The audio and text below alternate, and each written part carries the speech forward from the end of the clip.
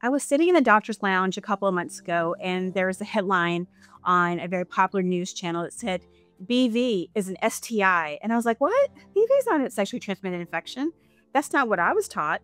But there was a new study that came out in New England Journal of Medicine recently, and the conclusion of the headlines was BV is an STI. Your partner needs to be treated. So today we're going to talk about that study because I had just finished a video on bacterial vaginosis. I went over some of the common causes, the symptoms, and the treatment for vaginosis.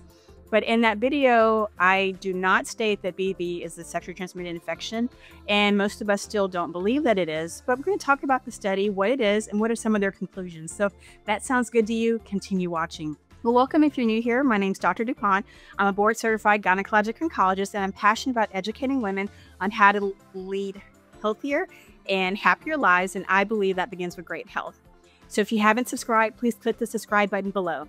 Well, today we're going to talk about bacterial vaginosis, and is it an STI? So what is bacterial vaginosis? So what I've always been taught is that it is really not a sexually transmitted infection, but it's an imbalance of the normal flora in the vagina.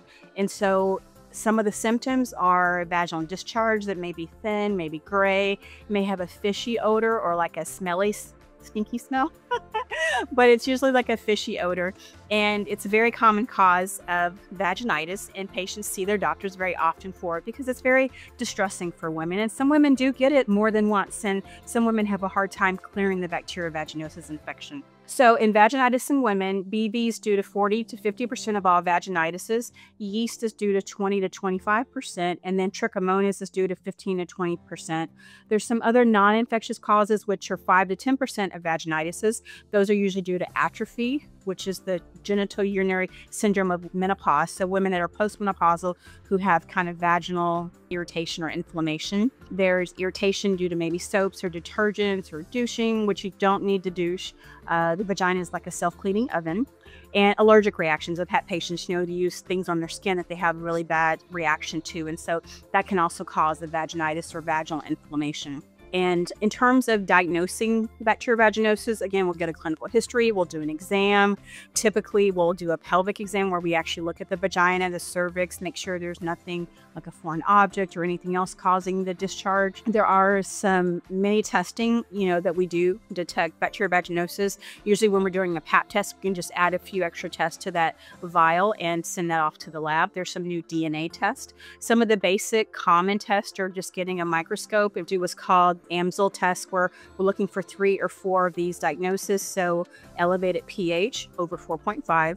Remember, normal vaginal pH is 4.5. So if it's higher than 4.5, that's abnormal. We're looking for clue cells, which are vaginal epithelial cells covered with bacteria. You can look at that under a microscope and see those clue cells are very characteristic. And a positive whiff test. So that's where we add 10% potassium hydroxide to a vaginal sample and kind of smell it, or we whiff it, and that'll produce a strong odor, and we say that's a positive whiff test. So if you have 3 of the 4 criteria, elevated pH, clue cells, whiff test, and a vaginal discharge, 3 of those 4, then we do say you have bacterial vaginosis.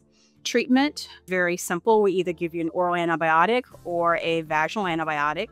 Now in the US, we use metronidazole at 500 milligrams, 1 tablet twice a day for giving you the oral medicine. If we're giving you the vaginal preparation of metronidazole or Flagyl, it's 1 applicator full in the vagina at bedtime for 5 nights. If we're using clindamycin cream or Cleocin, it's a 2% Cleocin, and we'll put that in the vagina at bedtime for 7 days. I do tell patients to avoid intercourse for a week while you're on the treatment and until your discharge is gone. There are some alternative treatments. We can do oral clindamycin. We can do clindamycin ovules, which is like a suppository in the vagina. There's Solisec, which is 2 granules you'll put in like pudding or applesauce, and you dissolve it in there and take the medicine. Tinidazole is 2 grams orally daily for 2 days, another medicine. Now, we do know that the risk of recurrence is high, so 50% of patients will recur within 3 months. So that's one of the important factors with bacterial vaginosis, is patients do have a hard time clearing the infection. And because it has an odor, it is very disconcerting to patients. And for patients that have recurrent BV, that's defined as 3 episodes of BV in 1 year or 2 episodes of infection in 6 months. So that's how we define a recurrence. And the Center for Disease Control, the CDC in the US, recommends 3 months course of twice weekly metronidazole gel. So twice a week for 3 months in the vagina for patients that have recurrent infections is what the CDC recommends. I'll put a link to some of the CDC guidelines so that you can look them up if you have BV or if you want to talk to your doctor about kind of extended treatment because you keep getting infections. Well, this study was published in the New England Journal of Medicine. It's from an Australian group. It was published in March of this year, 2025. And the title was Male Partner Treatment to Prevent Recurrence of Bacterial Vaginosis. And so we're going to talk about that study. How is it different from what we normally do in the US? And what are some of the important takeaways from this study? Well, this study studied 69 couples. They had a control group and a treatment group. So there are 69 couples in a treatment group, 68 couples in the control group. And in the control group, only the woman was treated. And that's kind of how we treat in the US. We only treat the female partner. The study, however, was stopped early after 150 couples were enrolled because of the findings that they found. Now, the study was actually powered to study 357 couples. So they didn't quite get all the patients that they had originally intended because the findings were so convincing. Now, the patients were mostly Caucasian, and the study sites were 2 sexual health clinics in Australia, 3 family planning clinics, and again, 3 states in Australia. 80% of the males were uncircumcised, which is kind of different than the U.S. population. And there are a high percentage of women that had IUDs. So in the U.S., IUDs aren't as common, but 28% in the treatment group and 33% in the control group. So almost a third of the patients had an IUD.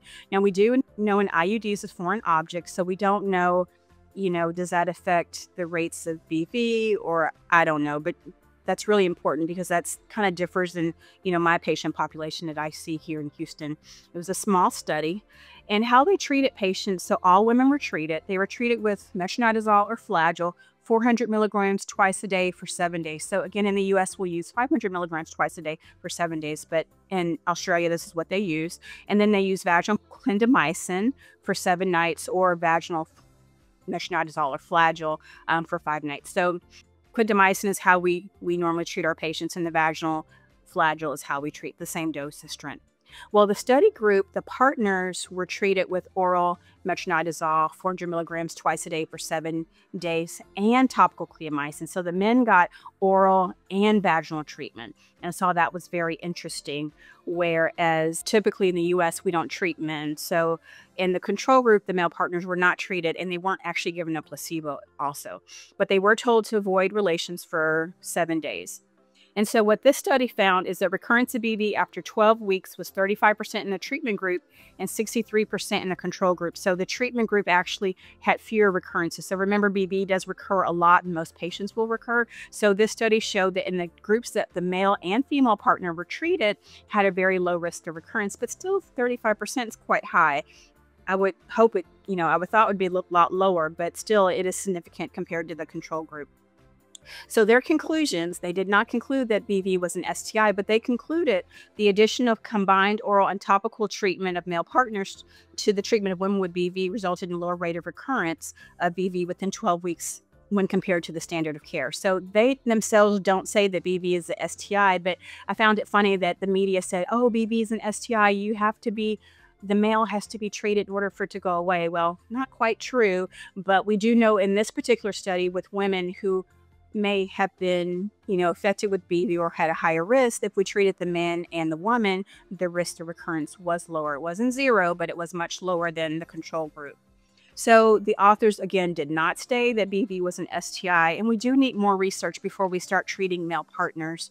But it's a very interesting study, and it does add a lot of good information. It raises a lot of new questions that we need more research on to be able to find what's the best treatment for our patients. So one thing that we do know, the Center for Disease Control does recommend, again, if you do have recurrent BV, that you should be treated for longer. So not just the 7 days, you need to be treated extended. In the CDC states, women should really be treated up to 3 months, twice weekly Flagyl for patients with recurrent infections, but we do need more clinical trials.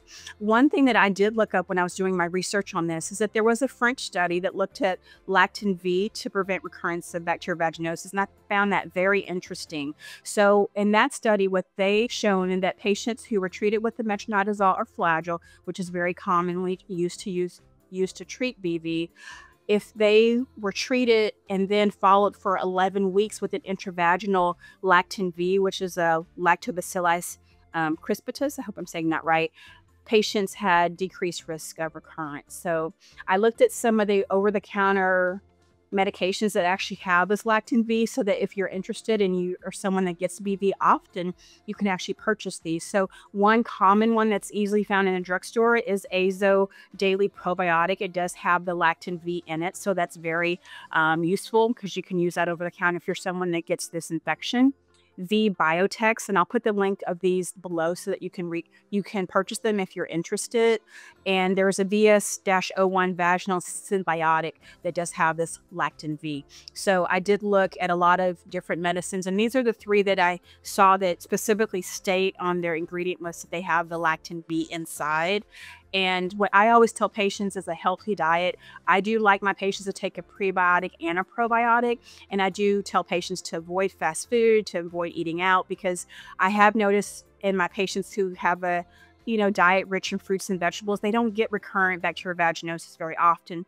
But there's something to consider, that maybe if I have someone that's having bacterial vaginosis over and over, maybe treating the male partner is not a bad idea. But until we get more research and have more data, we won't, we haven't started treating the male partner. But it's something to consider. It's a very great study. I will put a link of the study in the bio, in the show notes below if you're interested.